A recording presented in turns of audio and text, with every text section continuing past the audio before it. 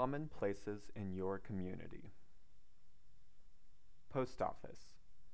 A post office is a place where people go to send or pick up letters and packages. Post offices deliver mail to homes and businesses 6 days a week. Park. A park is an outdoor space where people can sit, play, and exercise. Almost every community has a park.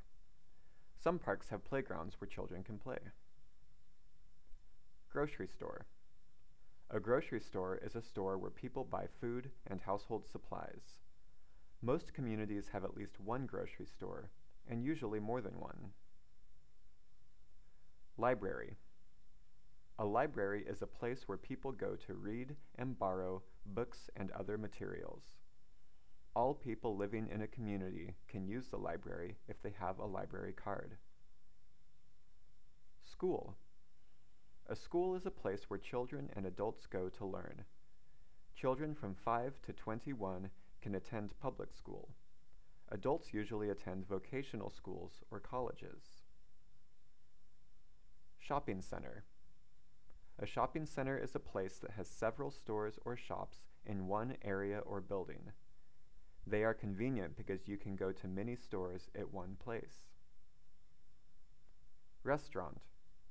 A restaurant is a place where people can buy and eat a meal made and served to them. Communities often have many restaurants that offer a variety of food choices. Pharmacy. A pharmacy is a place where people go to buy medicine. Most pharmacies also carry a small selection of food, household supplies, and personal items like soap or lotion. Place of worship. A place of worship is a place where people go to pray and join in activities for their religion. Churches, temples, and mosques are examples of places of worship. Bank. A bank is a place where people can go to get or deposit their money. Banks also offer loans to help people buy things. Most communities have several banks. Clinic. A clinic is a place where sick people can go to see a doctor or nurse. Anyone can use a clinic.